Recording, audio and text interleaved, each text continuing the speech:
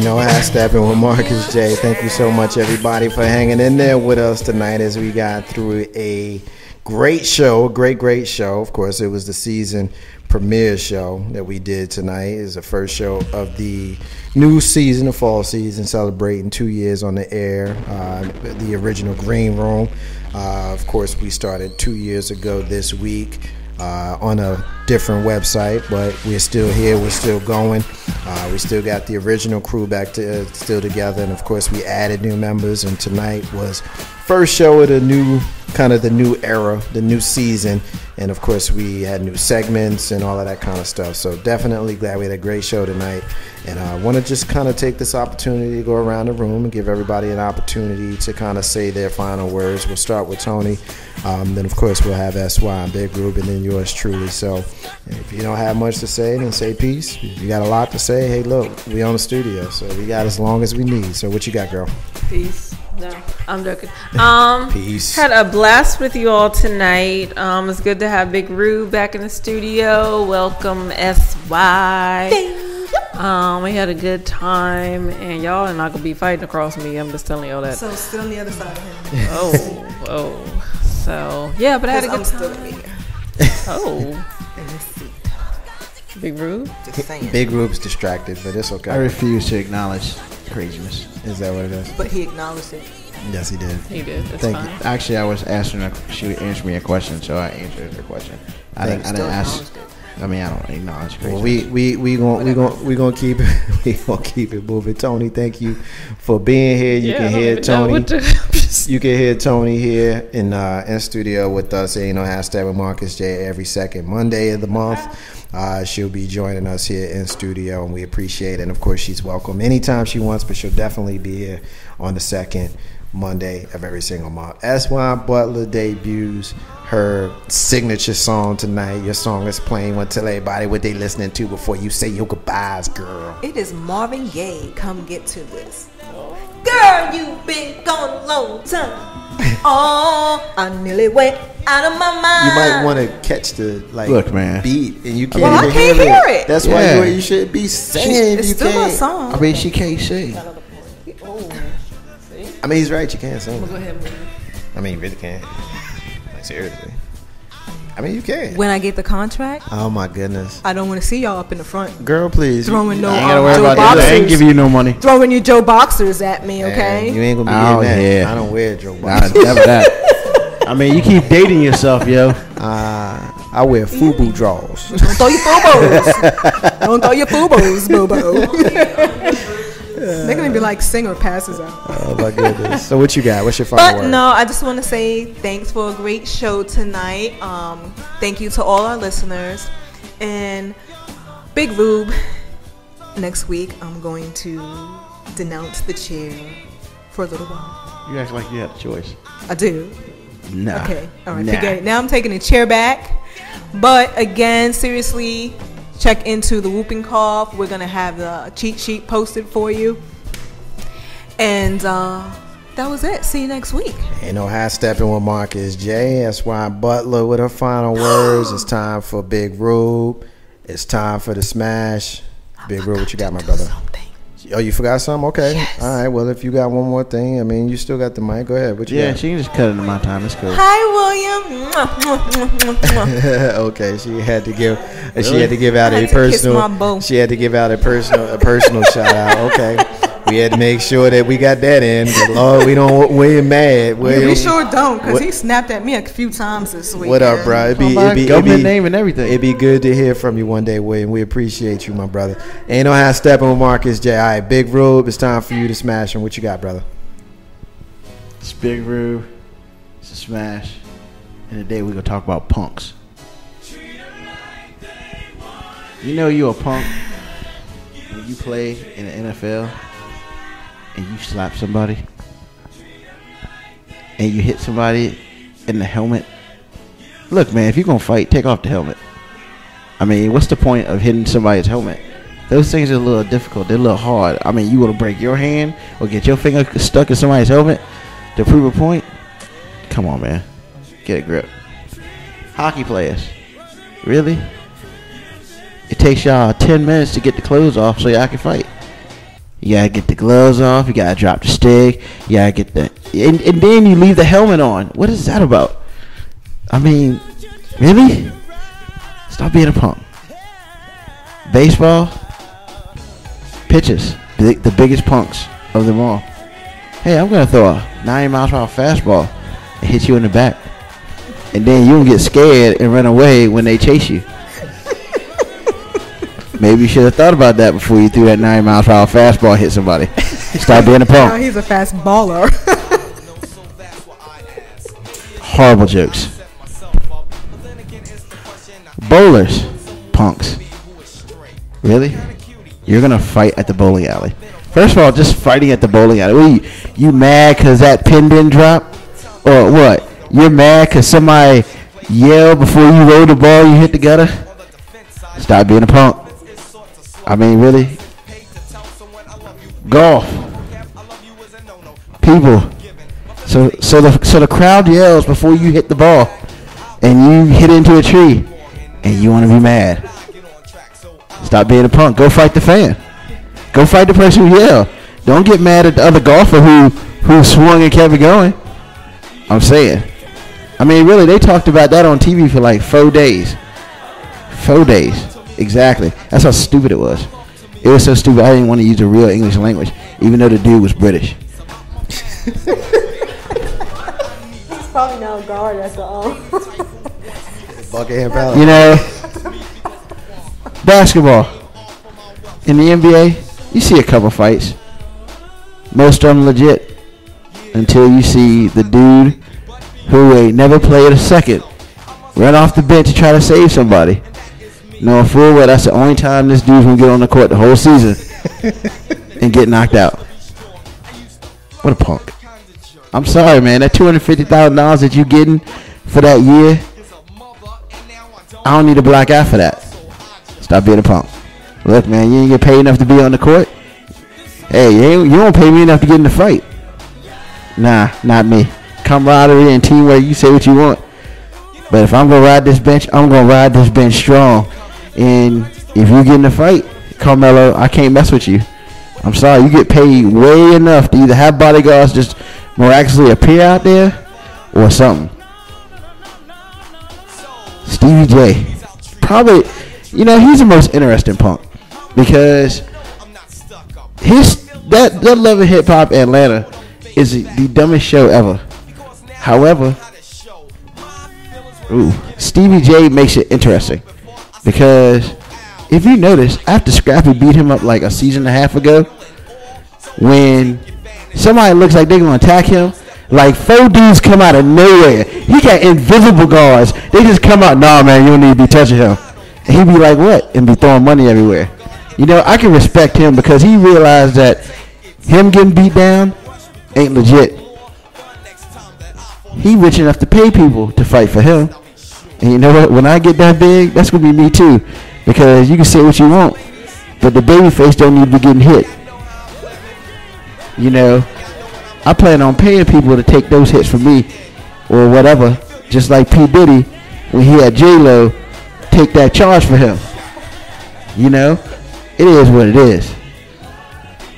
But real talk, don't be a punk. It's not worth it. And you know what? Any street cred you had just went into the negative. Just sit there and either shut up or just get beat down. At least when you get beat down, they respect you for taking the beat down. But if you can be a little punk and cry and run away and stuff, then you're just a little punk. People, don't be punks. And guess what? A punk doesn't have to be a dude. It's Big Rube. It's a smash. I'm out. You know how Steppin with Marcus J. Big Rube and the Smash, always giving it to us in a very interesting way, and say no to punks.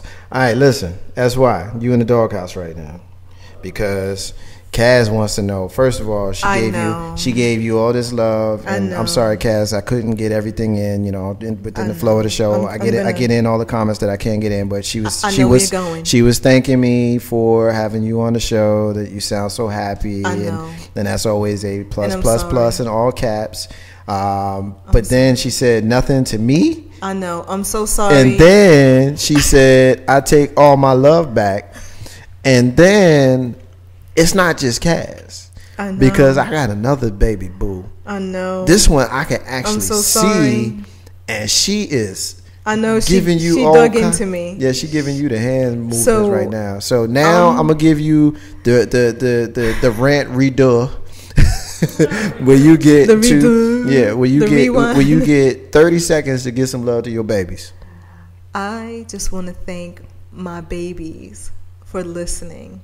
I want to thank my 17-year-old who's going to be 18 in how many days? A couple of days. You forgot? She's going to be 18. I know her birthday. Okay. You got a Libra over there? 9/17. I have a Virgo. It's a Virgo? Okay. I don't So know thank those you signs. so much for coming out with me tonight and hanging out at Legacy Internet Radio. I'm talking to you. Okay, I'll be your friend. I'll treat you to something to eat tonight. Okay. And I want to thank Cass for listening, and you left your snake stuff on the chair. And you know how Steppin with Marcus J. All right, I want to go ahead and get us out of here and go through my thank yous real quick. I was getting some love from my man Joe. He wasn't able to get on with us, but he was listening to us. So I want to give Joe a shout out. T Hunt, K Dub, Said, Joy, Cass, Steven,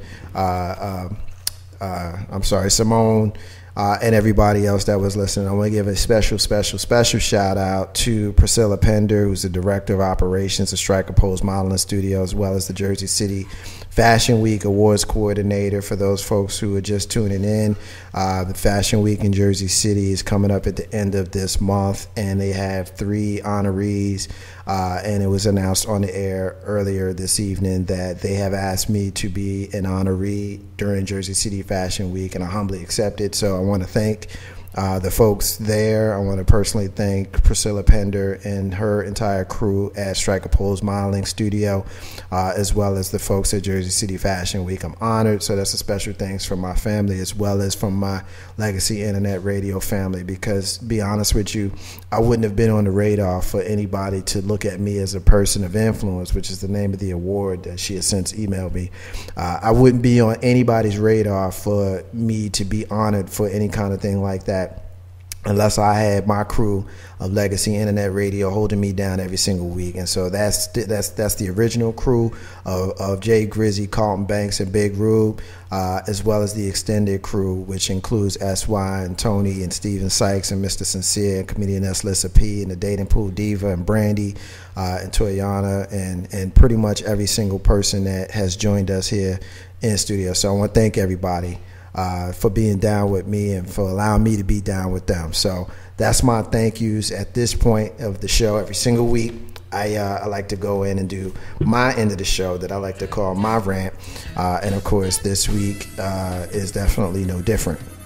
I want to talk real quick about somebody that I met recently. I met just the sweetest old lady. I mean, she was smiling, happy, just blissful.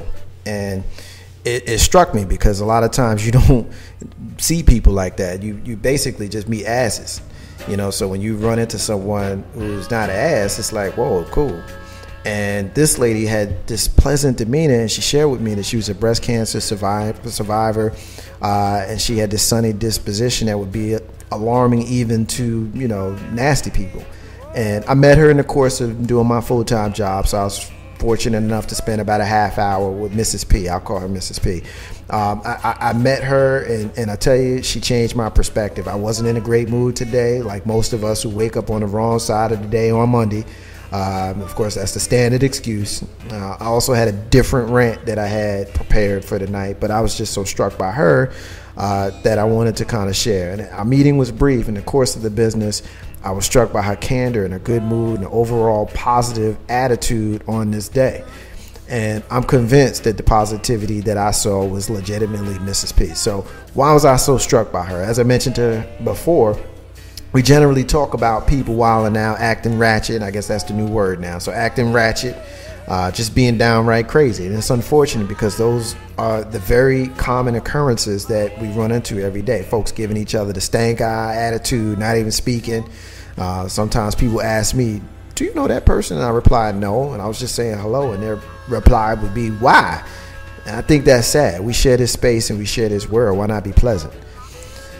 Although some studies show the numbers are shrinking, most people come from some sort of religious background, be it Islam, Judaism, Christianity, all offer some sort of doctrine of peace and love and harmony with one another.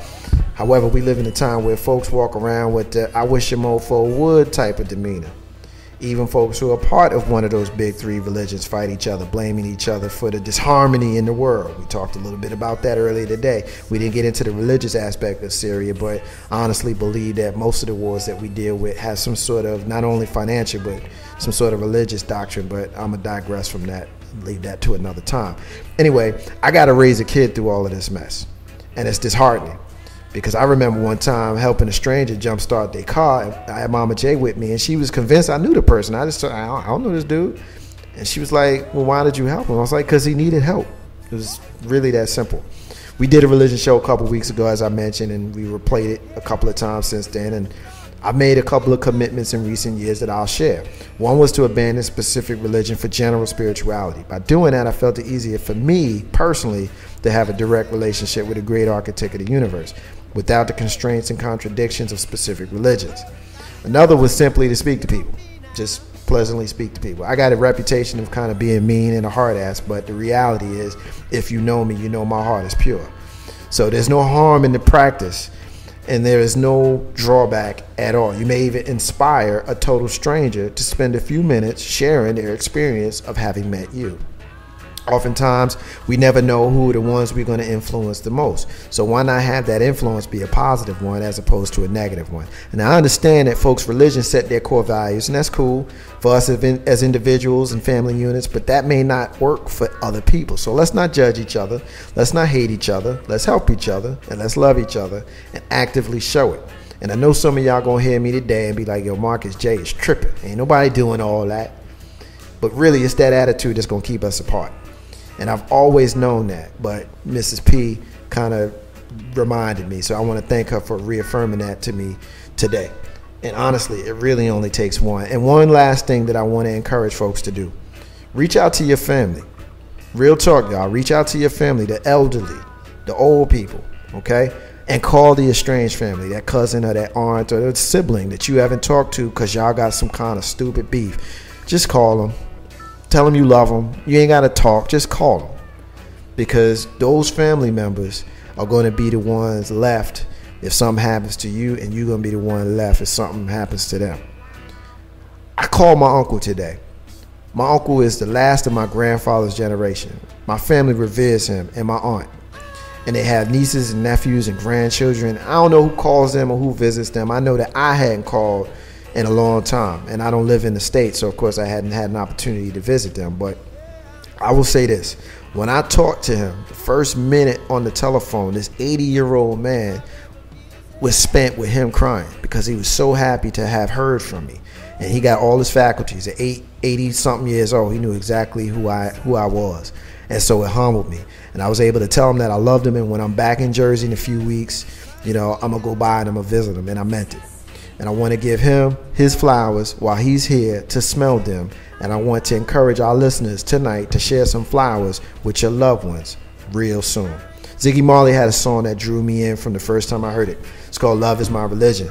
And the lyrics go in part, all my days I've been searching to find out what life is really worth. Through the books and the Bibles, the time I made up my mind. I don't condemn, I don't convert. This is a calling, have you heard? Love is my religion.